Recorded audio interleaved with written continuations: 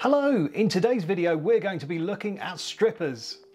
No, not that kind, you mucky people. These kind. Now this is a Stanley Fatmax automatic wire stripper, and this is a CK wire stripper. Now this Stanley Fatmax I've actually had for quite a while now, and it's served me wonderfully well. I really do like them, but because I've watched a lot of electricians on YouTube, I've seen plenty of them using these CK strippers, and they all seem to sing the praises of them. So I put them on my Amazon wish list, and my very kind mother bought me this pair for Christmas. Now I've not really had much of a chance to play with these CK strippers, so what I thought I'd do in this video is compare the two of these and see what they're like. Now I know how the Fatmax works because I've used them many times, and they're just really good. Actually, one of my first ever vlogs was a video of me showing you how I use these, and it's had a lot of views, but it's absolutely terrible. But you know, YouTube's strange like that. So the Fatmax does seem to have a little bit more on it, in that you can crimp connections, and also it's got a wire cutter, which is handy. I've never actually used it to crimp a connection. I have used it quite a lot to cut wires, so that is a feature that I really do like about it. So what I thought I'd do is just basically cut some cables and see how both of them work, and you know, see if there's any difference or one's better than the other. I honestly don't know. We'll just see how this video turns out. So obviously I am just a very keen DIYer. I'm not a professional in any way, shape or form.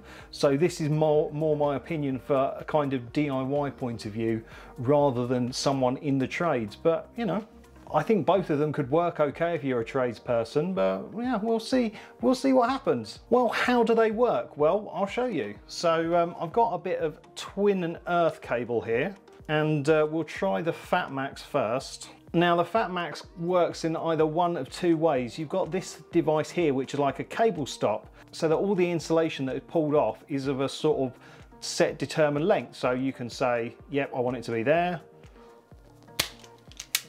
And then if you wanted to make sure that the inner cores had less copper on show, you can just slide this back, and there we go. It's trimmed the wires all very nicely, done a good job. Or you can just move this up and out of the way and strip from wherever you want to. Like so. So let's see how it works on the CK strippers. So with the CK strippers, you can see the blade sort of there poking out. So that is where the cut will occur. So let's just feed a bit through. So obviously there's no way of determining how much will be cut off, but obviously you do it by eye. And I suppose the more cables you do, the better you know it's going to work. But we'll just try that bit and go there. It's done a great job. There's really no difference between that and the Stanley Fatmax. And then, you know, if we wanted to take a little bit more off, again, nice and quick, nice and clean cut. So although it doesn't actually have a sort of guide so you can set the sort of length of cut you require, the cable can just feed through the middle here, and so you can get right in close. So if you're working on a back box on a wall, you can get this right in close to the back box. Whereas with the Fatmax, it's a bit, yeah, you know, you can't really do much. So it is a bit more of a faff if you're working to something where the length of the cable is quite short. So I think price-wise between the two of them, the Stanley Fatmax automatic wire stripper is around about the sort of £20 mark, and the CK one is around about the £40 to £50 mark. I should have looked before I started filming this video, but you know, I'm not a professional. But yeah, they both do a really good job. I mean, this has sort of got a sort of metal construction with these kind of plasticky rubber bits on it, and this is just all plastic apart from the metal cutting heads. The CK ones are definitely lighter in the hand, and I think actually probably require less effort to strip. You have to apply quite a bit of force to get that to go. With these, it's pretty straightforward. So yeah, that was some sort of twin and earth that I cut. Let's just try some other cable. Yeah, I got this for wiring in some LEDs that just needed a live and neutral connection. So yeah, let's give it a go. We'll do it in the Fatmax first of all.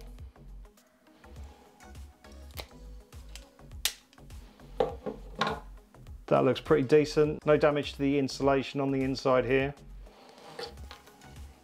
Do that.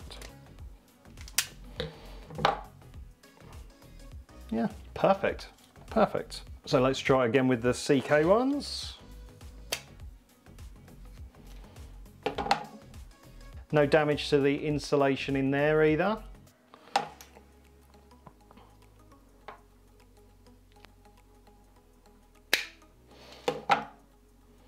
Perfect. I think the Stanley ones can cut to a maximum of 6mm wire, but the CK ones can go up to 12mm, so that is really good. Let's see how they both work with smaller cables. So I've got a bit of speaker cable here. Now, it's not the most expensive speaker cable in the world, but it's not the cheapest either. There it is. So let's give it a try on the Stanley to start with.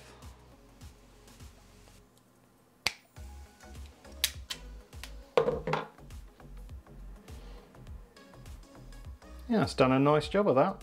It hasn't damaged any of the fine wires either. Right, so now let's try this speaker cable with the CK strippers.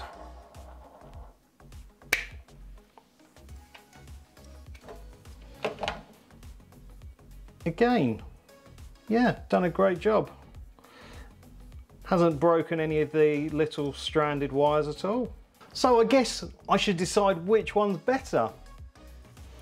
I think the CK ones feel a little bit more professional, but they are about £30 more, so you would expect that.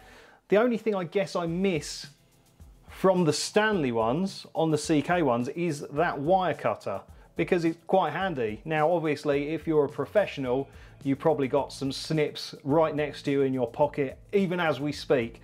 And so that's not really an issue, but for your average DIYer, having as fewer tools as possible is probably a good idea. But I don't know, I just quite like the way that these ones feel. You don't need as much effort to strip the cable, and also the fact that it's a little bit more versatile where you can actually get it up close to a wire coming out of a wall. It's definitely closer than you could with a Fatmax one. So I suppose it's horses for courses really. I really don't think that the Stanley Fatmax ones are bad at all. I think they're great. And I'm still going to keep them in my toolbox for sure.